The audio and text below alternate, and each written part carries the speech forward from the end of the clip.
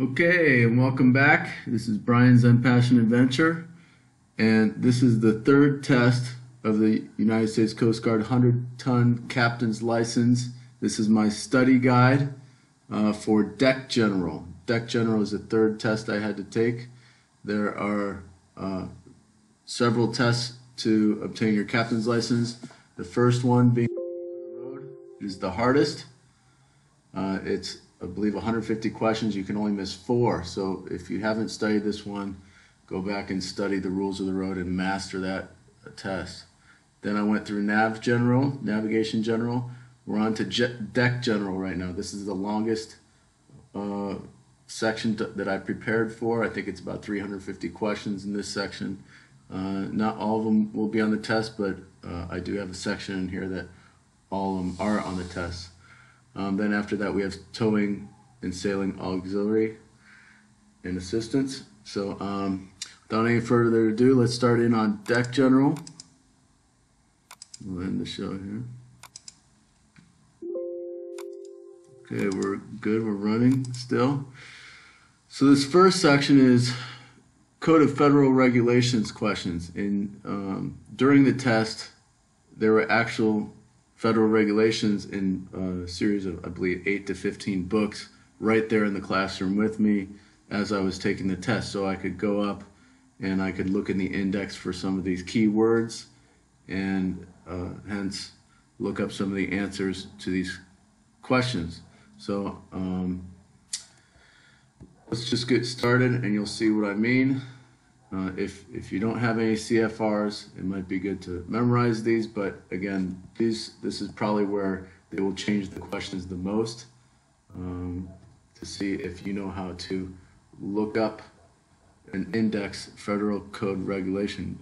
Okay, so we'll go question 1. On a small passenger vessel, when must watchmen patrol throughout the vessel to guard against and give alarm in case of fire or other danger? The answer is D, during the nighttime when vessel carries overnight passengers. Question 2, life rings must be marked with the B, vessel's name. 3, if your vessel is required to have a fire axe on board, where would it be located? Answer is A, in or next to the pilot house operating station. This is all in the Federal Code of Regulations. Question 4. Chemical testing is required of all persons involved in A, B, serious marine incident. 5. Which of the following is not true concerning the use of work vests on board uninspected vessels? So, the answer is A, they may be substituted for up to 5% of the required life preservers. So I might just go into how I would look something like this up. So which of the following is not true concerning the use of work vest on board uninspected vessels? So I would say work vest would be the key word here. I would look up, and then another whole section of the CFRs is uninspected vessels. So there's inspected vessels and uninspected vessels, and there's also a difference between documented vessels and undocumented vessels. So this would be probably the first keyword, and then I would just try and find the answer. Usually there was about 3 different paragraphs, and they would probably all have these other answers, and then you would see that it would not be true. This would not be in one of those paragraphs, okay? Several different ways of going about it. Which one, okay, number 6, which of the following may not be done without the notification approval of the OCMI? Make major repairs to the hull, machinery, or equipment, carry more passengers aboard than stated on the COI, dry dock or the vessel for major repairs. The answer is D, any of the above. Again, this section 2, this whole Deck General is not going to be about only this section. I think there's only several, okay, those 36 questions on the CFRs. So 36 out of 350 questions. You're only going to have a few questions on the test from this section. So, and I believe, just to set your mind at ease, I believe the actual test is only 150 questions, and you're allowed to miss up to like 30 to 50 sometimes maybe. So you're allowed to miss at least 30 out of 150 questions. So that should set your mind at ease. Typically nobody fails the deck general, and nobody fails the navigational general knowledge. So we'll continue on now that I've set your mind at ease. And just, I guess this whole section is just knowing about how to look up different keywords and laws. I think that's what they want you to know how to do. Okay, so life preservers shall be stowed so that they will be, this is question number 7, B, in various parts of the vessel readily accessible for use. Number 8, motor vessels carrying passengers for hire must carry one of which of these approved life-saving devices for each person aboard on inspected vessels? B, life preservers. Number 9, a small passenger vessel less than 65 feet in length is required to carry how many ring life buoys? Answer is C, 1. It's less than 65 feet. Okay, number 10, in addition to the required life jackets, the number of children's life jackets carried on board must be at least what percentage of the total persons permitted to be carried? Answer is C, 10%. Question 11, pyrotechnic distress signals are not required on vessels operating on short runs. A short run is limited to D, about 30 minutes away from the dock. 12, vessels operating on runs of more than 30 minutes shall carry in the pilot house or other suitable location D, 6 red hand flare distress signals and 6 orange hand smoke distress. Answer question 13, which of the following vessels is required to carry an emergency position indicating radio, beacon, and EPRIB on board? Answer is C, a vessel on a coastwise route. 14, on an inspected vessel, the length of a line which is required to be attached to a life ring buoy must be at least B, 60 feet.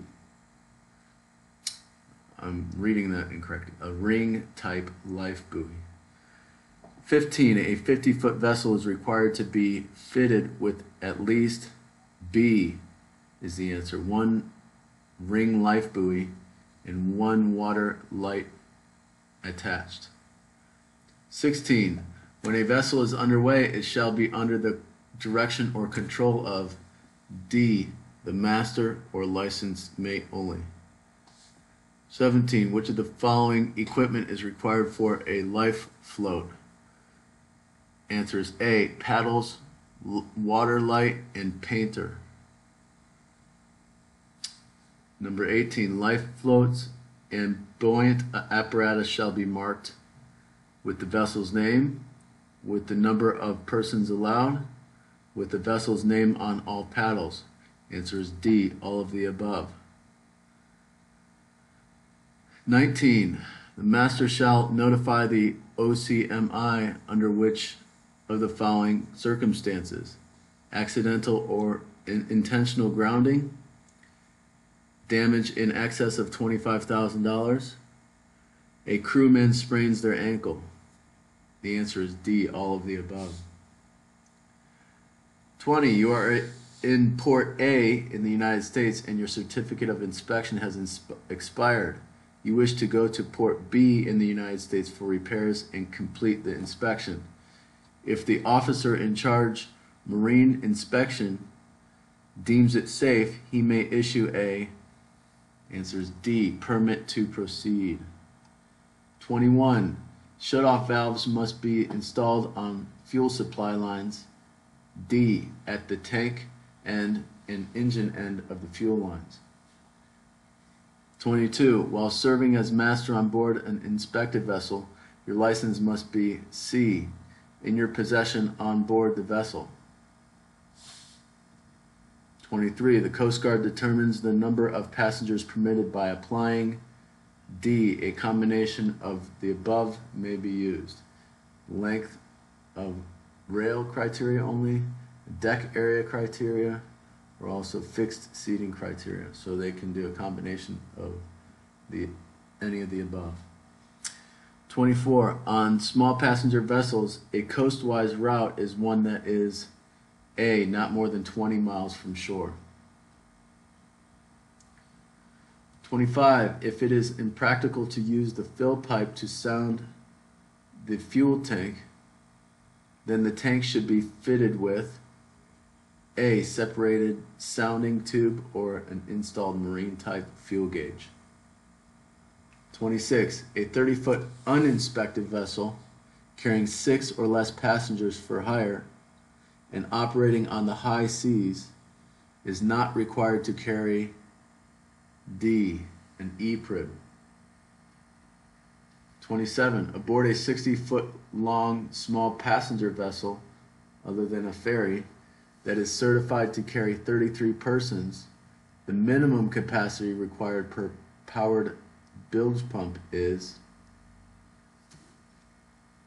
A is the answer. 10 gallons per minute. Minimum capacity required per powered bilge pump needs to have 10 gallons per minute. 28. The master of a small passenger vessel must conduct sufficient drills and give sufficient instruction as necessary. D. To ensure that all crew members are familiar with their duties during emergencies.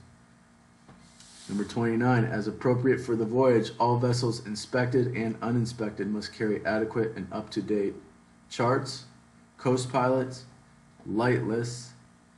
D. All of the above. 30. A certificate of inspection for vessels not more than 65 feet in length and of less than 100 gross tons carrying more than 6 passengers will be issued for a period of D. 3 years. 31. The vessel's steering gear, signaling whistle, controls, and communication systems shall be tested by the operator B. Before getting underway for the day's operation. 32. Whenever practicable, the certificate of inspection must be posted D. in a conspicuous place where it will most likely be observed by the passengers.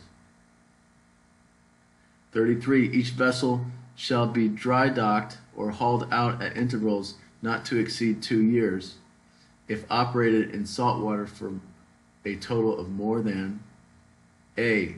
3 months in the 1 year period since it was last hauled out. 34. A vessel is operating in warm water on a route restricted to 20 miles, limited coastwise, from a harbor of safe refuge. What is the percentage of lifeboats required?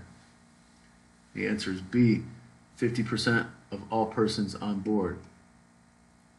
35. Ring buoys are required on what size vessel? Uninspected vessels regulation. Answer is D. 26 feet and over.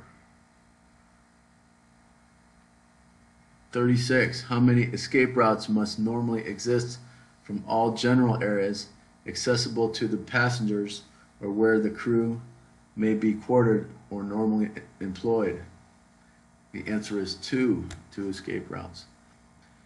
So here are the answers for the Code of Federal Regulations answers.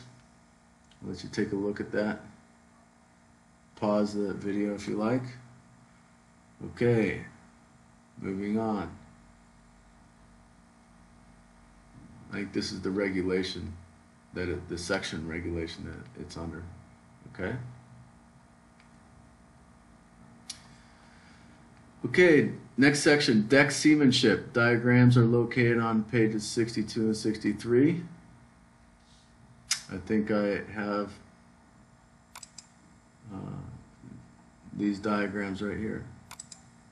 Okay, so let's start. Number 1, a pelican hook A can be released under strain, while under strain. Number 2, the knot H in the illustration D30G.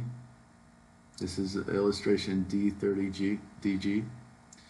We're looking at H. Let's see, H. H. This is H. The knot H in illustration 30DG is a C, Beckett bend. The knot T in illustration D30DG, this is T right here. Answer is B, a French bowline. I'm going to do a split screen, I think, here. There we go.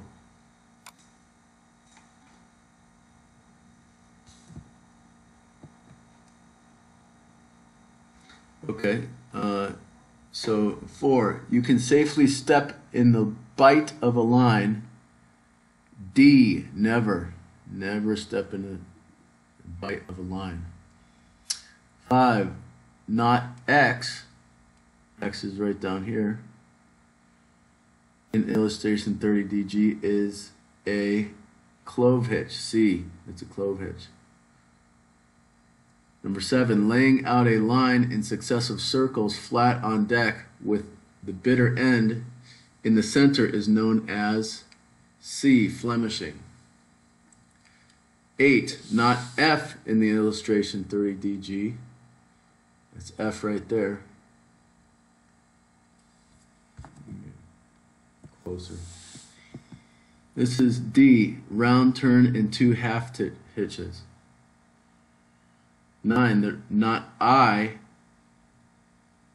in illustration 30DG is A, bowline on a bite. 10, faking a line means to A, arrange it on deck in long bites. 11, a chock is a, the answer is B, deck fitting used as a fair lead. That's what a chock is. Okay, number 12. Which line has no snapback due to elasticity? The answer is A, Kevlar. Number 13. A new reel of nylon line should be opened by D, unreeling from a spool by pulling from the bottom of the reel when suspended horizontally above the deck. 14. The size of line is normally indicated by its B, circumference. 15. A natural fiber rope can be ruined by dampness because of A, rotting. 16. Right laid line should be coiled C, clockwise. I think we're over those knots situation there. 17. The knot M, I guess I wasn't. The knot M in illustration 30DG. Let's see, find M. There's M. What knot is this? This is a D, Carrick bend. 18. The knot Q in illustration 30DG. Q is a bowline. D, bowline. 19. Wire rope is classified by A, the number of strands and number of wires per strand. I'm going to open this up. 20. A rope ladder with wooden rungs is called a C, Jacob's ladder. 21. A metal object on deck made to receive mooring lines is a B, bollard. 22. A hook that will release quickly is a D, pelican hook. 23. The lay of line refers to B, the direction or twist in the strands. 24. A stopper is A short length of line used for temporary holding another line. 25. The strongest of the natural fibers is C, manila. 26. When natural fiber rope gets wet, the B, line shrinks in length. 27. Which of the following lines has the greatest amount of stretch? Assume the diameters are equal. Answer is B, nylon. 28. Chafing gear is normally used. D, on mooring lines. 29. Mousing a shackle with small wire. C, prevents the pin from backing out of the shackle. 30. A monkey fist is B, an ornamental knot tied at the end of a heaving line to assist throwing. 31. Which is the most dangerous position during line handling operations? Let's get the diagram up. Okay, this is the diagram. And what was the question again? Which is the most dangerous position during the line handling operations? Illustration 19DG. 1, 2, 3, or 4? The answer is 1. That's the most dangerous position. 32. A fid is a B, tapered wooden pin used when splicing natural and synthetic line. 33. The best way to attach a line to a cleat is A, wrap around the base of the cleat, then a figure 8. 33. Dipping the eye, C, allows either line to be removed easily. 35. The knot W in illustration 30DG.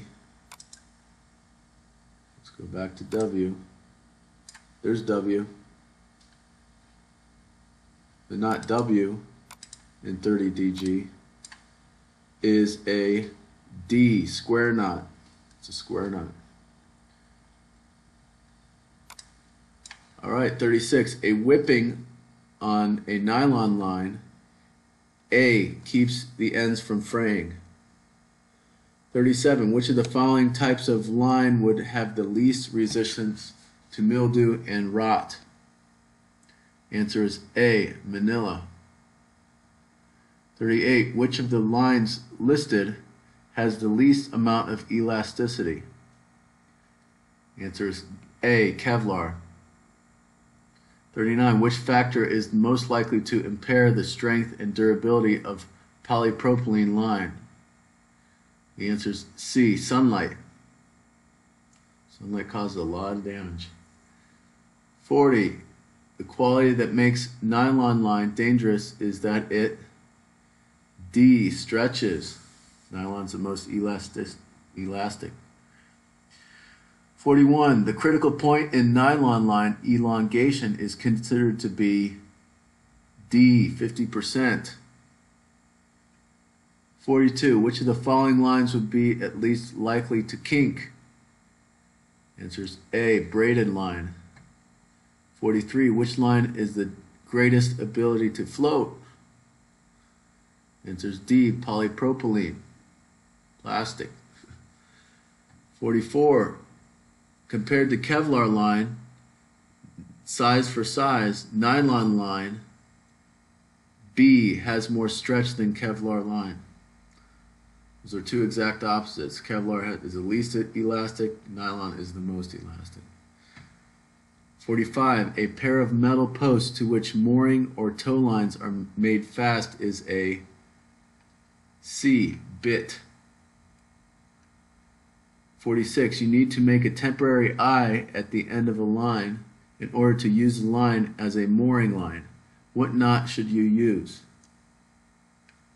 The answer is B, bowline. I think we have it up here. Bowline. There it is. 47. The function of a chock on a vessel with a solid bulwarks is to D. Provide openings through the bulwarks for mooring lines. Okay, that's the end of that section, and these are the answers for deck seamanship. You can pause and copy those answers down. By the way, I have all of these, this whole PDF without the answers, so you can practice taking a test. Just feel free to contact me, and I can get those over to you. Help get these to you. Okay, the next section. I forget what this section is called, but these are questions that may be on the test.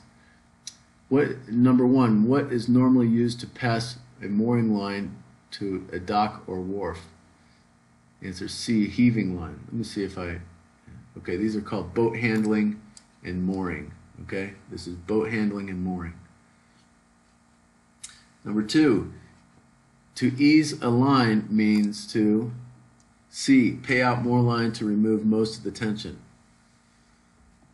Question 3, avast means A, to stop. 4, belay a line means D, to secure it to a cleat. 5, when underway and proceeding ahead as the speed increases, the pivot point tends to B, move forward. D, number 6, chafing gear is normally used D, on mooring lines. 7, the helm command shift the rudder means A, put the rudder to the opposite side the same number of degrees it is now.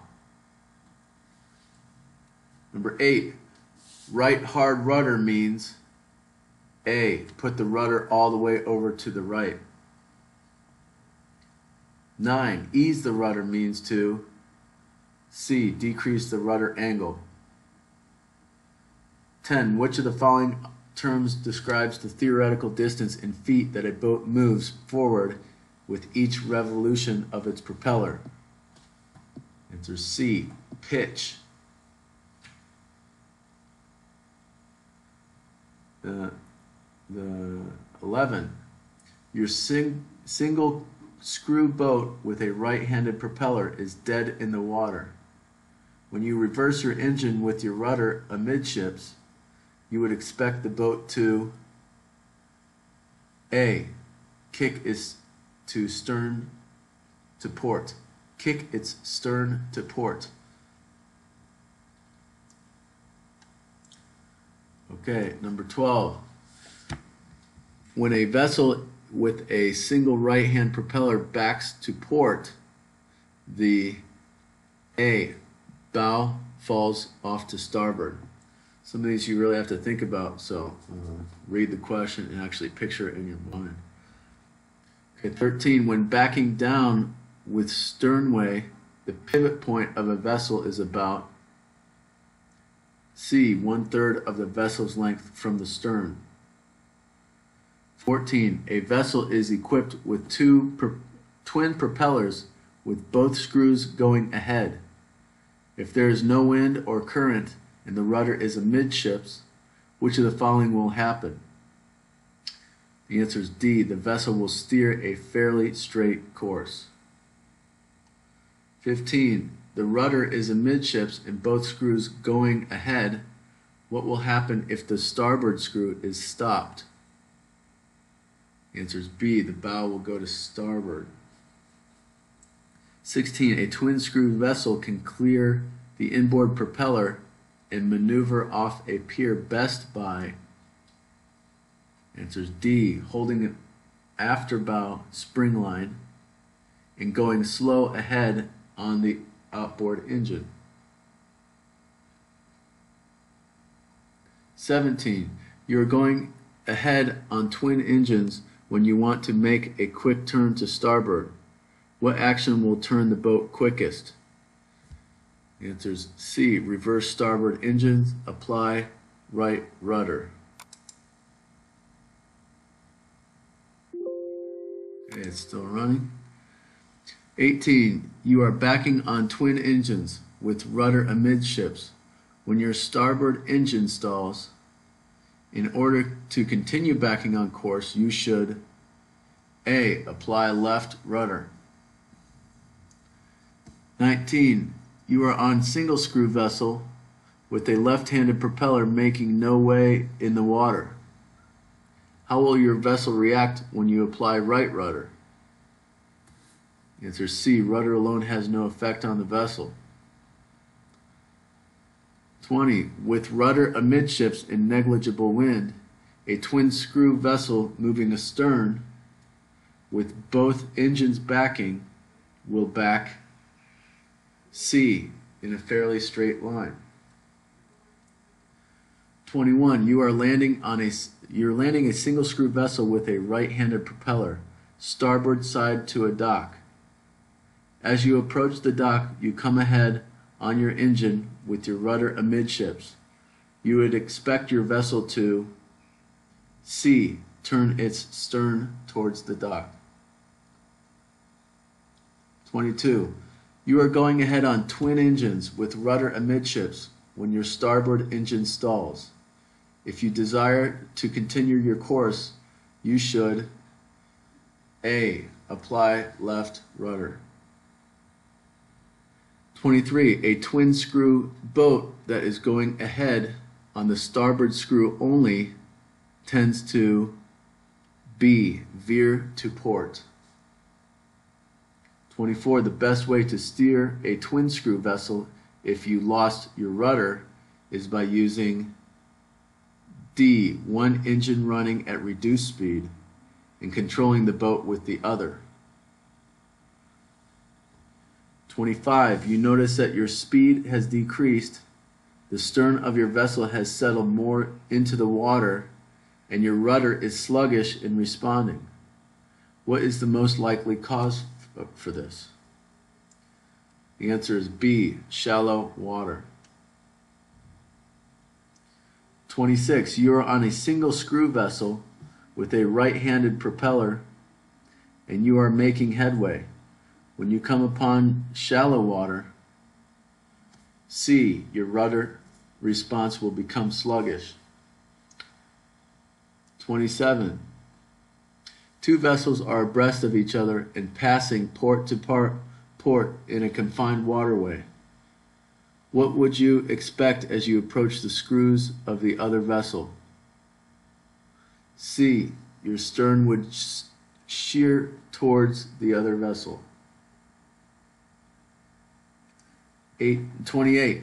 On a single screw vessel, when coming port side to a pier and being set off the pier, you should, answer C, make your approach at a greater angle than in calm weather.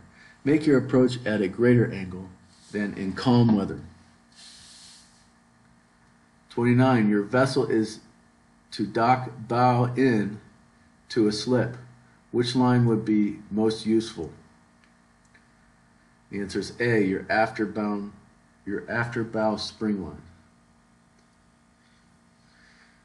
30. You are 15 feet off a pier and docking a vessel using only a bow and stern line. Once the slack is out of both lines, you begin to haul in on the bow line. What is the effect on the vessel? Answer C. The bow and stern will both come in. 31. Your vessel is moored starboard side next to a pier with a spring line led aft from the bow. With no other force acting on the vessel, putting the engines ahead should bring A, the bow in and the stern out. 32. You are proceeding in heavy weather and you have your bow meeting the seas. To prevent pounding, you should B, decrease speed.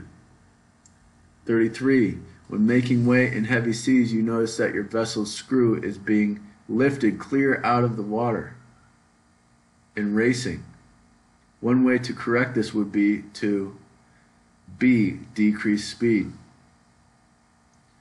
With a following 34, with a following C, a vessel will tend to D, yaw, go back and forth.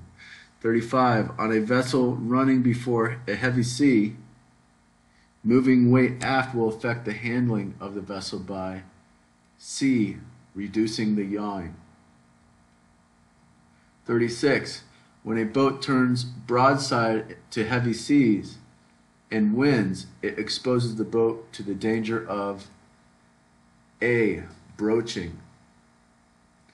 37, when a vessel is swinging from side to side off course due to quartering seas, the vessel is D, yawing.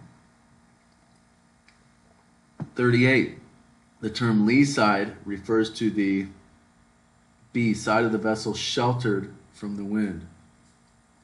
39, a vessel trimmed by the stern has, answer is B, drag. 40, if your vessel is broken down and rolling in heavy seas, you can reduce the possibility of capsizing by A, rigging a sea anchor. Okay, that was boat handling and mooring. Let's see if we can zoom out so you can get all of these answers here. You can pause the video. And that was boat handling and mooring answers. Okay, on to the next section. This is anchoring questions. Okay. Anchoring questions. So we're on page 11 of 29. Anchoring questions. Let's get in. Question 1. If you pay out more anchor line, you C, increase the holding power of your anchor. 2. One method of determining if a vessel is dragging anchor is to note B, changes to bearings of fixed objects on shore. Number 3, the best method to stop a vessel which is dragging anchor in a sand bottom is to B, pay out more line. 4, generally speaking, the most favorable bottom for anchoring is C, a mixture of mud and gravel. 5, the holding capabilities of an anchor can be determined by the A, anchor's ability to bury itself in the sea bottom. 6, what is lifting the anchor from the bottom called? Answer is D, weighing anchor. 7, what does veering the anchor line mean? Answer is D, paying out more chain or line. Number 8, in a strong wind and current, what should be the length of chain with a single anchor? The answer is C, 10 times the depth of the water. That's in a strong wind and current. What should be the length of the chain with a single anchor? The answer is 10 times the depth of water. Please remember that. So many ships get beached because of that. People don't know that. Okay, number 9. To safely anchor a vessel, there must be sufficient scope in the anchor line. Scope is the ratio of, answer is A, the length of road to the depth of water. Length of road to the depth of water, okay? Number 10, using a scope of 5 to 1, determine how much anchor line would have to be used in order to anchor in 30 feet of water. Okay, it's just 30 times 5. 150 feet is D. 11, while anchoring your vessel, the best time to let go of the anchor is when your vessel is B, moving slowly astern. That way it doesn't get caught in the prop. Number 12, which of the following types of bottom is best suited for holding an anchor of small boat? Answer is A, mud and sand. Number 13, when at anchor, if possible, a vessel's position should be plotted by bearings B, of fixed known objects on shore. Look at the objects on shore. 14, what would be considered parts of the ground tackle? An anchor, a windlass, a chain? The answer is D, all of the above. 15. What type of link is generally used to connect lengths of anchor chain? Answer is C, detachable.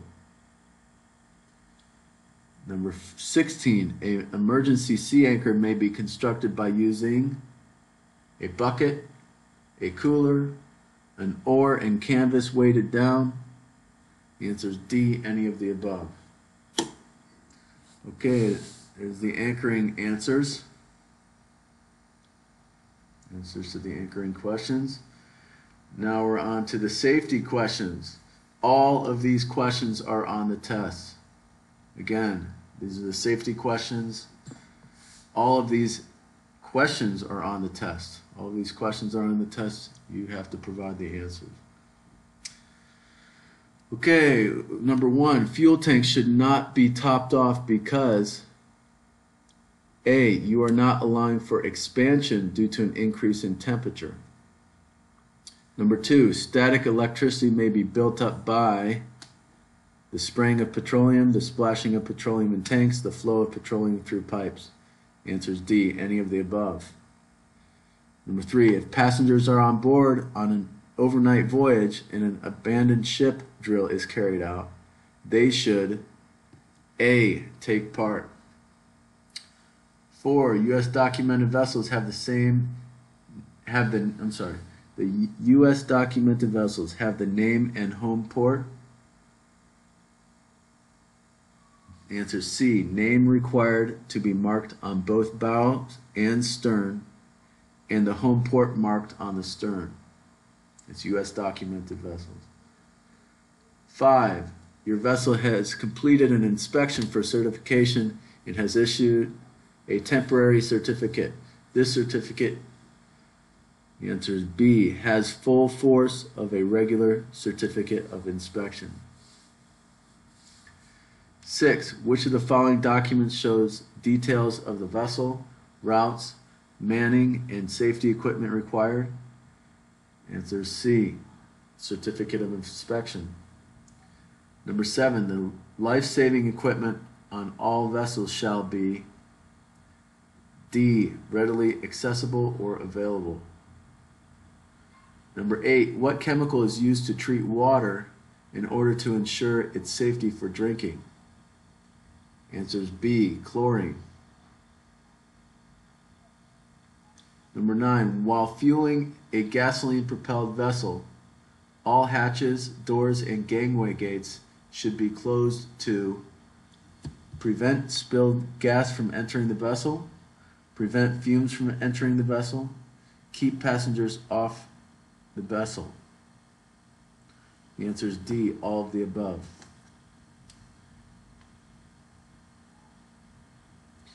Number 10, dark smoke from the exhaust of a diesel engine is a sign of B, poor combustion, leaking injectors.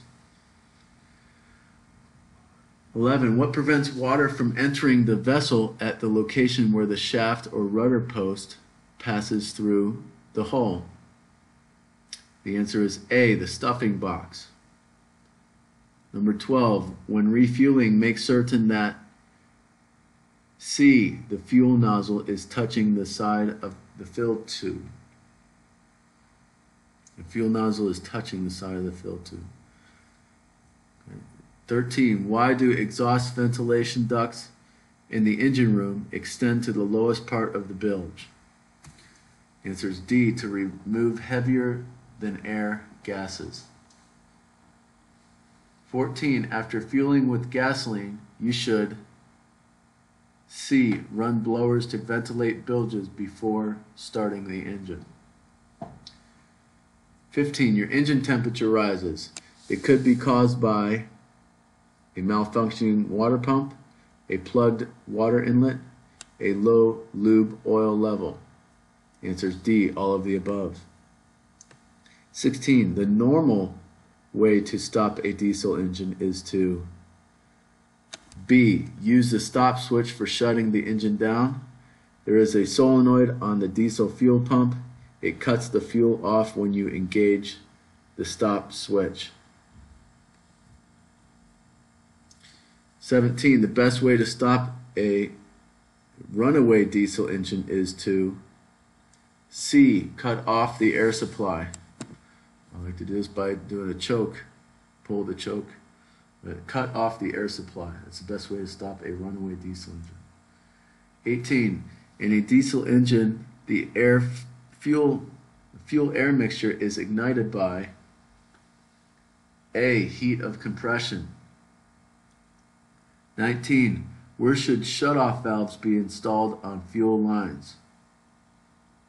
Answer is B. The tank and engine. At the tank and engine. 20. Diesel fuel has safety advantage over gasoline because diesel fuel is A. Less likely to explode due to a higher flash point. 21. When writing the logbook at the end of your watch, you make an error in writing an entry. What is the proper means of correcting this error? The answer is B. Cross out the error with a single line and write the correct entry, then initial and date the correction. 22. To prevent explosion from backfires on board, inboard gasoline engines are equipped with B. A backfire flame arrestor. 23. The carburetor is placed on the engine to D. Mix the fuel and air. 24. Which of the following exhaust systems should be carefully inspected at regular intervals? The engine, the galley, the heater. The answer is D. All of the above. 25. What device must be affixed to the carburetor with a metal-to-metal contact? The answer is C. The U.S. Coast Guard approved backfire flame arrestor. 26. Your gasoline engine turns, cranks over, but will not start. You should first check A. Your fuel level. 27. Your gasoline engine turns, cranks over, but will not start. You remove the number 1 spark plug. Number 1 plug is wet with gasoline. This is an indication you have B. Flooded the engine with gasoline. 28. You turn the ignition switch on and depress the starter button, and the starter just clicks. This indicates you have C. Your battery is too weak to turn over the engine. 29. The purpose of fuses in electrical wiring is to A. Protect the circuit by interrupting the overload. 30. Small passenger vessels with gasoline engines must be fitted with an oil pressure gauge, a backfire flame arrestor, jacket water discharge temperature gauges. The answer is D, all of the above. 31. Fuel tanks should not be topped off when loading on a cold day because A. Subsequent temperature rise will cause the fuel to overflow. That, I think, was the very first question here. Yeah. So these are the safety questions. All of these questions are going to be on the test. Okay? Guaranteed. All of these questions are going to be on the test.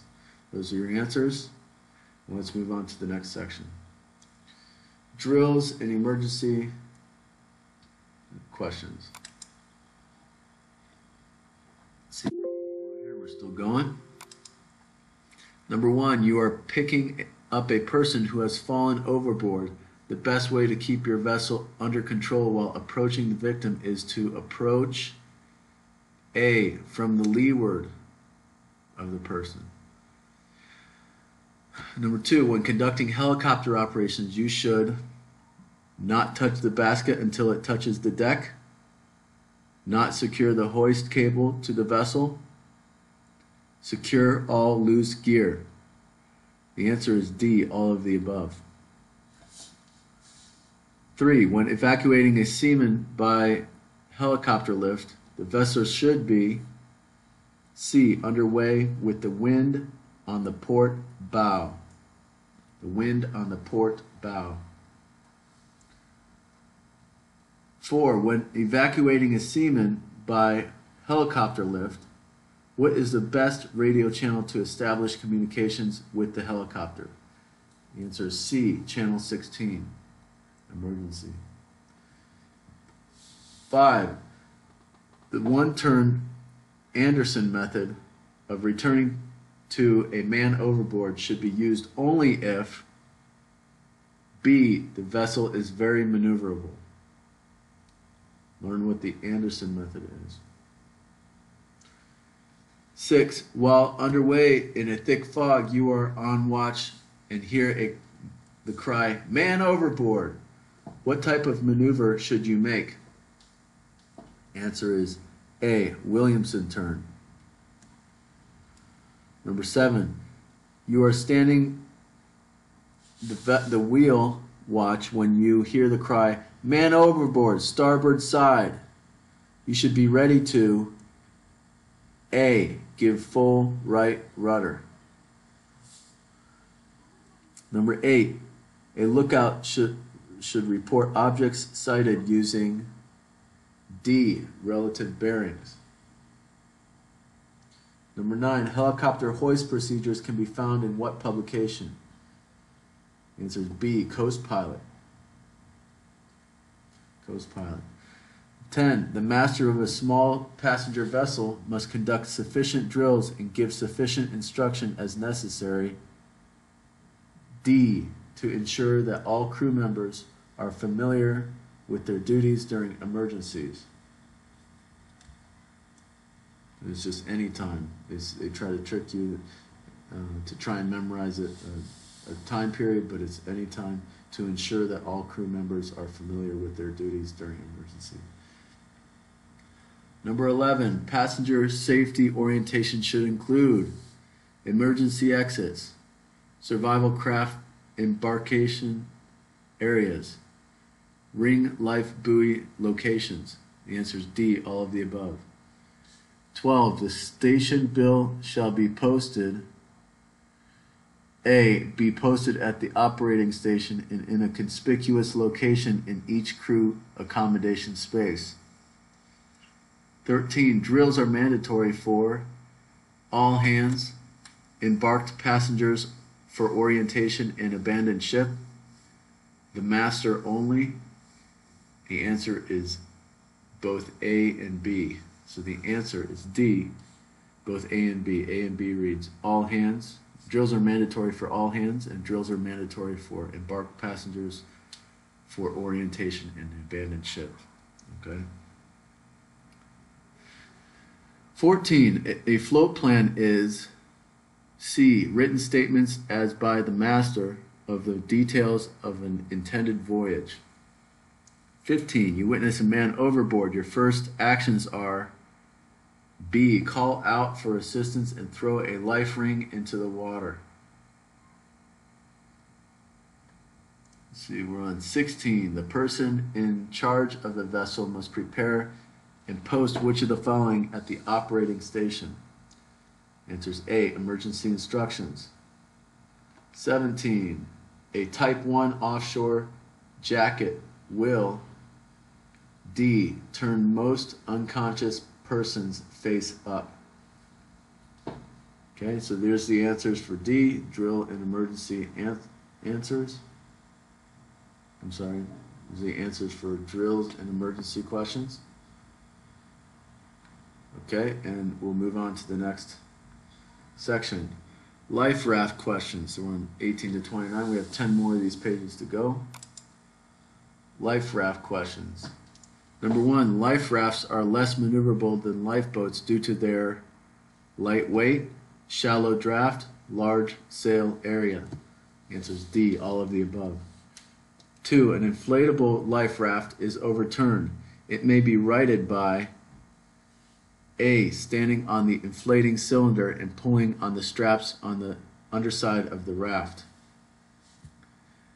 3. You have abandoned ship and are in an inflatable raft that has just inflated. You hear a continuous hissing coming from the fitting in a buoyancy tube. What is the cause of this? The answer is C. Excess inflation pressure is bleeding off and should soon stop. 4. If more than one raft is manned after the vessel has sunk, the answer is D. Tie the rafts together and try to stay in a single group. 5. Which procedures will help to survive an extended stay in warm water in a raft? Which procedures will help to survive an extended stay in warm water in a raft? Wetting clothes during the day to decrease perspiration. Get plenty of rest. Keep the entrance curtains open. The answer is D, all of the above. 6. If you reach shore in a life raft, the first thing to do is A. Drag the raft ashore and lash it down for a shelter. 7. If you are at sea, an inflatable life raft in cold temperatures, the greatest danger is B. Lack of heat due to the cold temperatures. 8. While adrift in an inflatable life raft in hot tropical weather, C. Inflating the floor panels may help to cool personnel. 9. Which statement is true concerning an inflatable life raft? The floor may be inflated for insulation from cold water. B. Crew members can jump into the raft without damaging it.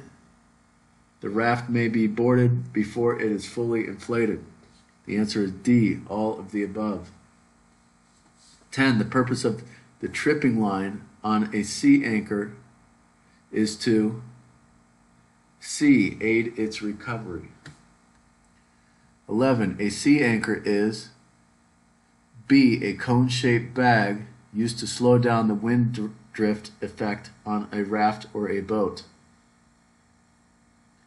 12. Inflatable life rafts are provided with a jackknife, towing attachment, lifeline. D. All of the above. 13. After launching, an inflatable life raft should be kept dry inside by B. Using the bailers and sponges.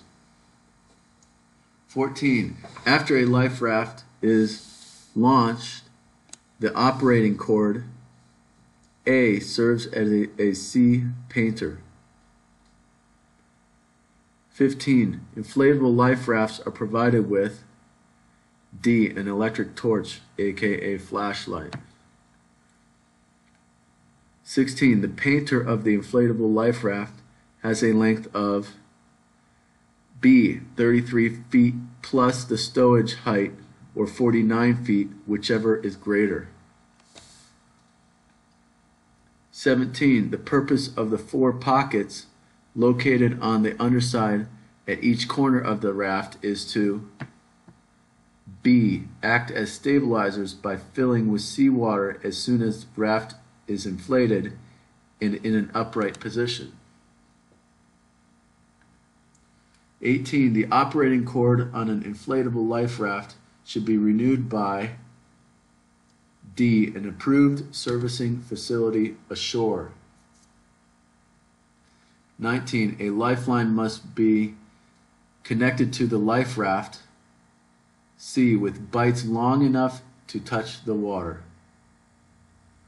20. The interior color of the canopy of an inflatable life raft in domestic service, C. may be of any color. 21. The inside light of an inflatable life raft is turned on A. automatically as the life raft inflates. 22. Prior to the ship sailing, the operating cord on each inflatable life raft should be A. made fast to the vessel per manufacturer's instruction. 23. Handholds or straps on the underside of an inflatable life raft are provided. C. To right the raft if it capsizes. 24. A hydrostatic release mechanism for a life raft. D. Must be submerged to a certain depth to release automatically. 25. A feature on inflatable life rafts is that D. It has water stabilizing pockets. 26. If you are forced to abandon ship in a life raft, your course of action should be to A. Remain in the immediate vicinity. 27.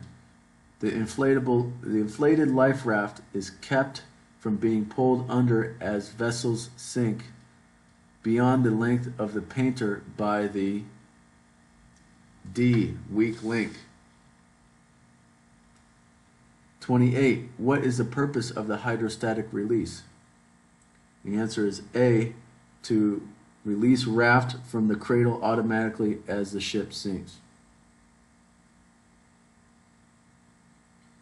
29. An inflatable life raft can be launched by C. Throwing the entire container overboard, then pulling the operating cord to inflate the raft. 30. The design and performance of the canopy of a life raft in domestic service is furrowed so it B. May be set in place by the occupants after the raft have been inflated. 31. If the hydrostatic release mechanism for an inflatable life raft is not periodically serviced and becomes inoperative, it will fail to C. Free the life raft from the vessel if the vessel sinks. 32. A vessel sinks to a depth of 15 feet. The hydrostatic trip releases the life raft container from its cradle by B. Releasing the tie-down strap. 33. What is installed on the underside of an inflatable life raft to help prevent it from being skidded by the wind or overturned? Answer is A. Ballast bags. 34. The most important thing to remember when launching an inflatable life raft by hand is to C. Secure the operating cord to the vessel. 35. The air spaces in the floor of an inflatable life raft will provide protection against D. Cold water temperatures. 36. Puncture leaks in the lower tubes or bottom of the inflatable life raft should first be stopped by using A. Conical plugs. 37. To launch a life raft by hand, you should D. Throw the life raft over the side and pull the operating cord. 38. Inflatable life rafts in domestic service must be able to carry A. Not less than 4. I take it that's people. 39. An inflatable life raft is hand launched by D. Throwing the entire container overboard. 40. In each inflatable raft, what piece of equipment is provided to make quick, temporary emergency repairs to cut or rip a raft? The answer is C. Various size repair clamps. 41. Required devices provided for signaling on inflatable life rafts include C. Handheld flares. 42. Tube patches are provided in life rafts for B. Permanent repairs. 43. The capacity of any life raft on board a vessel can be determined by B. Examining the plate on the outside of the life raft container. 44. Who should inspect and test the inflatable life raft? The answer is B. The manufacturer or authorized representative. 45. Generally, which of the following is used to inflate life rafts? The answer is A, CO2, carbon dioxide. 46. Which signaling devices are required on the life rafts in ocean service SOLAS? The answer is B, rocket parachute flares. 47. What information would you find in subchapter Q? The answer is A, specifications for life-saving equipment. 48. Inflatable life rafts on vessels on an international voyage must be able to carry D, 6 persons. 49. Inflatable life rafts on vessels on a domestic voyage must be able to carry C, 4 persons.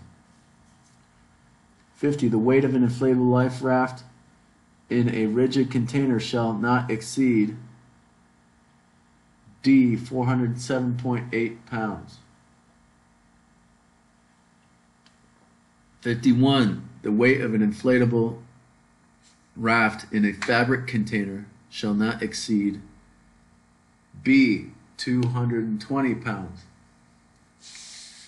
52. The required equipment differs between a life raft in a coastal service from that of a SOLAS equipped raft. In what manner? The signaling equipment, the food rations, the repair outfit. The answer is D, all of the above. 53. In which subchapter would you find the required equipment for an inflatable life raft in either domestic or SOLAS service? The answer is B, subchapter Q in 156 to 165. 54. Category A, ePribs transmit on frequencies that are monitored by orbiting satellites, private, commercial, and military aircraft. The answer is D, both A and C, both of those. 55. The labeling and marking of the service use of pyrotechnic distress signals shall be limited to a period of how many months from the date of manufacture? The answer is C, 42 months. 56. The licensed operator of a vessel shall make sure the ePrib is tested. The answer is D, monthly. 57. After launching an inflatable raft, water is removed by D, using bailers and sponges. I think we had this one already. 58. An emergency sea anchor for a life raft may be constructed by using a boat bucket, an air tank filled with water, an oar, and canvas weighted down. The answer is D, any of the above. Okay, here are the answers to life rafts section. I think some of these are actual federal code. Okay, some of these are actual federal code. You can pause the video and I'll move on to the next one. Okay, firefighting questions. Let's verify we're still on here. Firefighting questions. Okay, I'm going to pause really quick.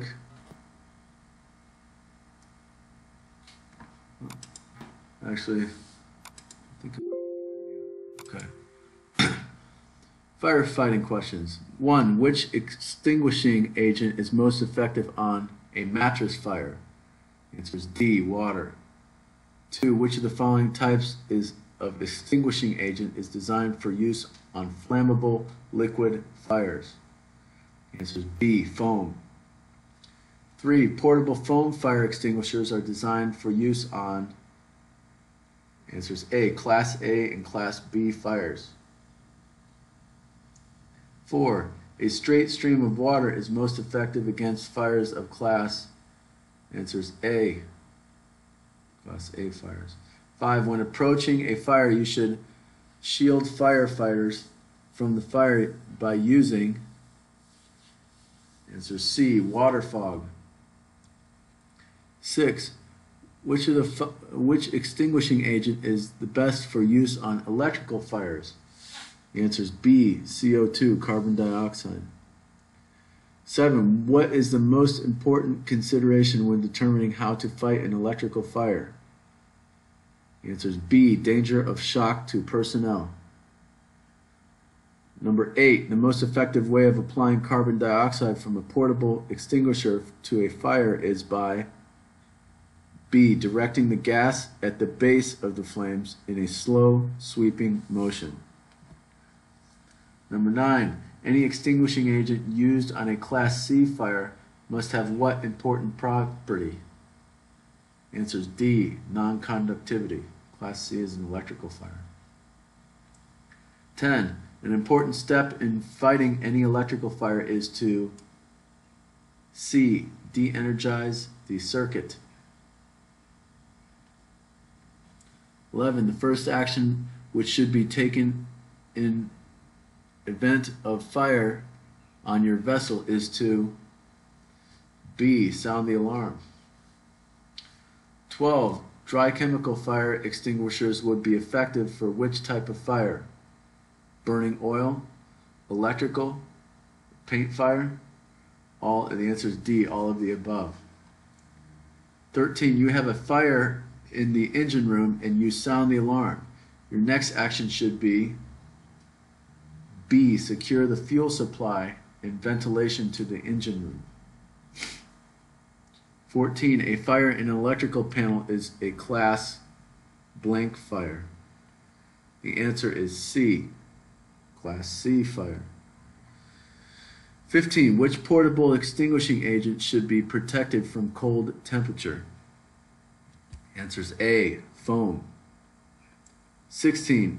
It is necessary to secure the forced ventilation to a compartment where there is a fire to C, prevent additional oxygen from reaching the fire.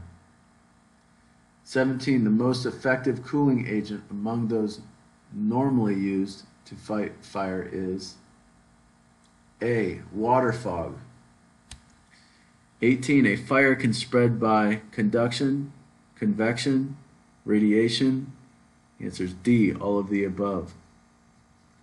19. Where fire hoses are stowed on open decks and provided no protection, the hoses D may be temporarily removed during heavy weather. 20. What are the most important reasons for using water fog to fight fires? The answer is B, cools fire and adjacent surfaces, provides protective barrier. 21. CO2, carbon dioxide, extinguishes a fire by B, displacing oxygen. 22. Foam extinguishes a fire by A, smothering the burning material. 23. The minimum type B-3 CO2 extinguisher would have a related capacity of blank for uninspected vessel regulation. The answer is C, 35 pounds. 24. What does the B on a B-2 fire extinguisher refer for uninspected vessel regulation?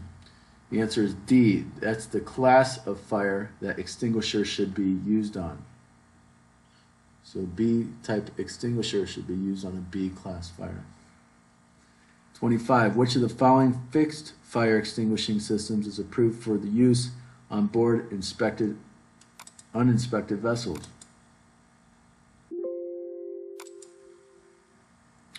The answer is A, carbon dioxide type. 26. How many fire extinguishers are required on a 28-foot uninspected motorboat with no fixed extinguishing system? The answer is B, 2 B1s. 27. The lowest temperature at which a liquid will give off sufficient vapors to form a flammable mixture with air is known as the B, flash point. 28. What type of fire extinguishers are permitted on inspected vessels? Foam, carbon dioxide, dry chemical, The answer is D, all of the above. 29. Which of the following is an advantage of water fog over a straight stream of water in a fighting an oil fire? It has a smothering effect on the fire. It removes combustible vapors from the air. It gives more protection to firefighting personnel. The answer is D, all of the above. 30. When heat is transferred through solid material, the process is called B, conduction. 31. The best extinguishing agent for Class D fire is D, dry powder. 32. A carbon dioxide fire extinguisher is required to be recharged if the weight loss exceeds what percentage of the weight of the charge? The answer is D, 10%. 33. Halon extinguishes a fire by C, breaking the chain reaction. That's halon. 34. Annually, all carbon dioxide fire extinguishers aboard a vessel are, answers D, weighed. 35. On vessels that are required to have fixed carbon dioxide fire extinguishing systems, the controls to operate the system shall be installed in an accessible location. A is the answer, outside the space protected. 36. Fixed fire extinguishing systems aboard uninspected vessels, answers A, shall be the carbon dioxide type. 37. What would be an example of a B1 extinguisher? The answer is C, a 2-pound dry chemical. 38. How many portable fire extinguishers are required just outside the propulsion machinery space of a diesel-powered vessel? The answer is C, 1 B2 fire extinguisher. 39. How many portable fire extinguishers required in the operating station of a small passenger vessel? The answer is B, either 1 B1 extinguisher or 1 C1 is required. 40. The number of fire extinguishers required on uninspected motor vessels in the machinery space is based on the vessel's B, gross tonnage and brake horsepower. Okay? So these are the answers for firefighting questions. I'll let you pause. I think some of these are federal code here. So I'll let you pause and copy those answers. And the next section, I believe, next section is pollution questions. So we have pollution questions, then we have stability questions, and that's it. So pollution questions and stability questions, okay? So let's get started on this. Pouring myself some water here. Pollution questions. Most likely time for an oil pollution while fueling is when A, final topping off is occurring. Question 2, pollution of the waterways may result from the discharge of untreated sewage, galley trash, oily wastes. The answer is D, all of the above. Question 3, which statement is true of a gasoline spill? Answer is A, it is visible for a shorter time than a fuel oil spill.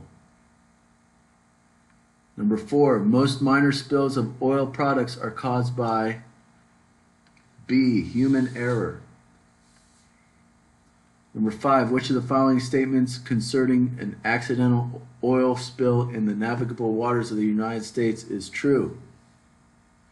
The answer is D, the person in charge must report the spill to the Coast Guard. 6, the master of an ocean-going ship of 40 feet or greater shall record the discharge of garbage at sea. The record shall include the date and time, the latitude and longitude, cubic meters of discharge. The answer is D, all of the above. 7. The pollution prevention regulations contained in the Federal Water Pollution Control Act are applicable on which of the following waters? The answer is A, navigable waters, adjoining shores lines and contiguous zone of the United States. Contiguous zone of the United States. Number 8, which substance is not considered oil as defined for pollution prevention regulations? The answer is C, oil mixed with dredge spoil. It's not considered oil. Number 9, when a vessel violates the Federal Oil Pollution Act, who may be held responsible? The answer is D, any individual connected with the vessel involved in the operation. 10, what is the maximum fine for discharging oil in U.S. waters? The answer is C, $5,000. 11, which method of oil cleanup is usually not allowed? The answer is C, sinking the agents and disbursement.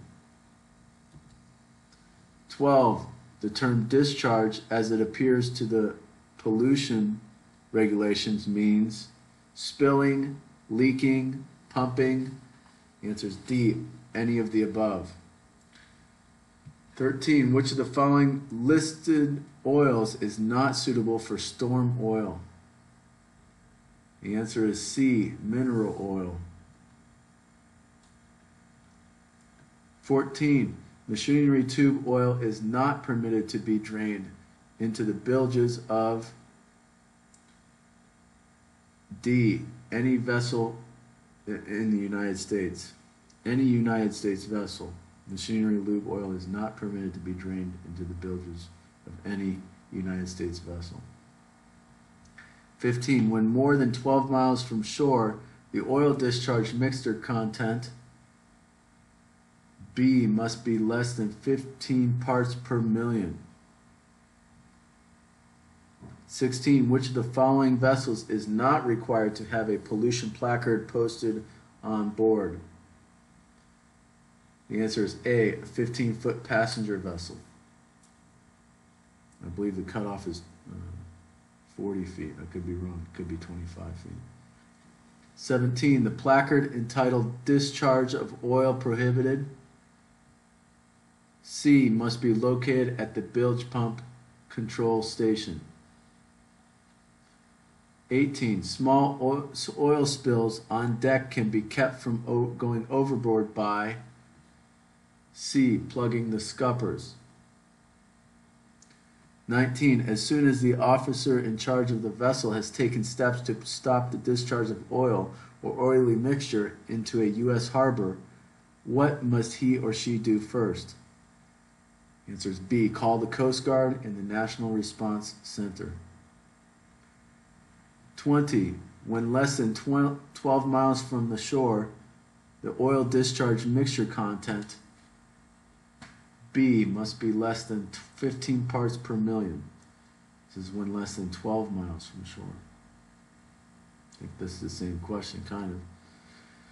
21, if you must pump bilges while a vessel is in port, you should pump only A, if discharge is led to a shore tank or barge. Okay. 22, when cleaning up an oil spill in U.S. waters, you must obtain the approval of the federal on-scene coordinator before using C, chemical agents. 23, the use of sinking and dispersing chemical agents for removal of surface oil is D, authorized only with prior approval of the federal on-scene coordinator.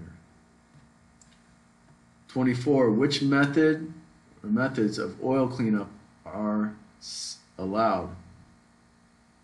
employing a boom, skimmers, sorbents? The answer is D, all of the above. 25. Plastic material may be thrown overboard from a vessel, which is D, none of the above. 26. According to Annex 5 to MARPOL 7378, garbage containing plastic is permitted to be disposed of by B, incinerating offshore. 27. A vessel to which Annex 5 to MARPOL 7378 applies is located within 12 nautical miles from the nearest land. Which type of garbage is prohibited from being discharged? The answer is A, food waste. So here are the answers to the pollution questions. If you don't have them already, go ahead and pause the video. And we'll move on to the final section, which is stability questions. And I think there's even a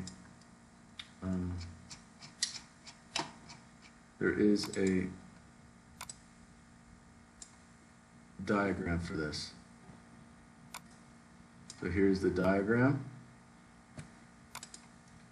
And here are the questions, stability questions. Okay? Number 1, the load line mark on a vessel should be used to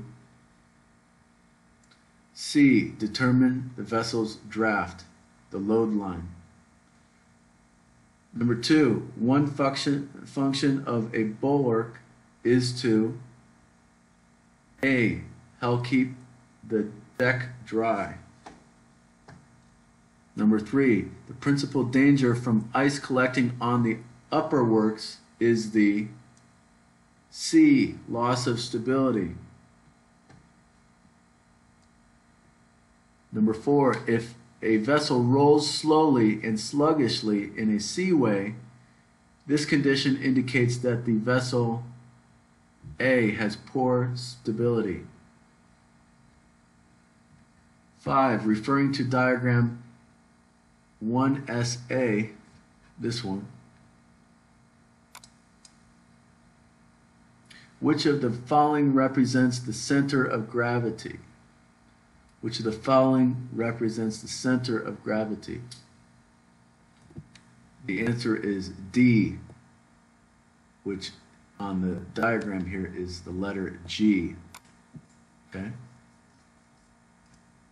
Referring to diagram D001SA, which of the following represents metacentric height? Metacentric height. The answer is B, GM. So this line right here, GM, metacentric height, is dotted. Okay. Number 7, referring to diagram D001SA, which of the following represents the writing arm? The writing arm. The answer is B, GZ. That is the writing arm right there, GZ. Number 8, if G of a ship rises 1.7 feet, the GZ for the various angles of inclination will, if G rises 1.7 feet, the GZ for the various angles of inclination will A, decrease. 9, in addition of weight to a position above the vessel's center of gravity will B, decrease the righting moments. Will decrease the righting moments. Let's see. 10, if G moves above M, what will happen to a vessel? If G moves above M, the answer is the vessel will capsize. Too top heavy. 11, which statement is true of a stiff vessel? The answer is A. She will have a large metacentric height. She will have a large metacentric height. 12. Which of the following is true of a stiff vessel? Of those, the answer is D. Her period of roll is short. 13. Which statement is true of a tender ship? The answer is B. Her period of roll is long. Number 14. Stability of a vessel may be improved by removing loose water, adding weight low in the vessel, closing crossover valves between fuel tanks. The answer is D, any of the above. 15. When weight is shifted from the lower hold to the main deck, the answer is A, the center of gravity will move upwards. This could have a negative effect. 16. The distance between the waterline of a vessel and the main deck is called, the answer is B, freeboard. Waterline to the deck. Waterline to the deck. That's freeboard. Buoyancy is a measure of a ship's A, ability to float. 18. What is meant when the vessel is trimmed by the bow? The answer is D. She has more draft forward than normal. 19. You are reading the forward draft marks in illustration D32DG. You are reading the forward draft marks in the illustration D32DG, and you observe that the water level is 4 inches from the top of the line number 11. 4 inches from the top of the line of number 11. So 4 inches is 4 inches down this way. Okay. What is the draft? The answer is 11 feet, 2 inches. 4 inches from the top of 11. What is the draft? The answer is C, 11 feet, 2 inches. 20. What is the downward curvature of the deck that allows water to flow outward to the waterways called? The answer is D, camber. 21. The beam of a vessel refers to the A, greatest width of the vessel. Should be an easy one for you. 22. The holes in the bulwark which allow deck water to drain into the sea are C, freeing ports, called freeing ports. 23. A vessel's quarter is the section that is B, on either side of the stern. 24. If your vessel is aground at the bow, it would be preferable that any weight removal be made from the A, bow. 25. When reading the draft marks in diagram 32DG, you note that the water level is about 4 inches below the bottom of number 11. What is the draft? 4 inches below number 11. Below the bottom of number 11. It's below the bottom of the number. This other question said 4 inches below the top of number 11. So this is 4 inches below the bottom of number 11. The answer is A, 10 feet 8 inches. So 26, when reading the draft marks in the diagram D32DG, you note that the water level is about 2 inches below the top of number 10. What is the draft? The answer is C, 10 inches 10 feet 4 inches. C, 10 feet 4 inches. Number 27. Where would you find the draft marks on a ship? Where would you find these draft marks on a ship? The answer is D, near the stem and the stern. The answer is D, near the stem and the stern. 28. You are reading draft marks on a vessel and you observe that the water level is at the top of the number 5. What is the draft of the vessel? The answer is D, 5 feet 6 inches. And that is the end of the Deck General test study guide questions. Here are the answers for the stability questions. Feel free to pause your video. The answers, and thank you very much. This has been the Deck General. This has been the Deck General class for the U.S. Coast Guard 100-ton Captain's License Study Guide for the Deck General exam. And please feel free to contact me if you would like the exam without the answers, so that you can act like you're taking the test. I would highly recommend it.